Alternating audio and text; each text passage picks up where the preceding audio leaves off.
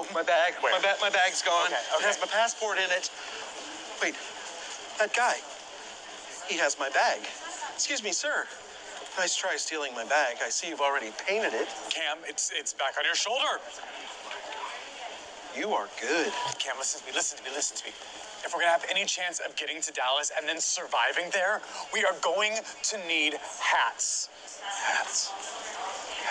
Excuse me, sir, are you the proprietor of this haberdashery? Can you point me in the direction of your finest sports caps? What team? Gay. I'm not sure why that's relevant. Oh, okay. I'll just... Hey, I have a question for you. When you're outside the workplace, do you wear hats, or does that just kind of make you feel like you're always in the office? You know what? I think I am going to get these... No, Mitchell, we can't... Oh, look, little girls' hats. We should get one for Linda. Who? Our daughter.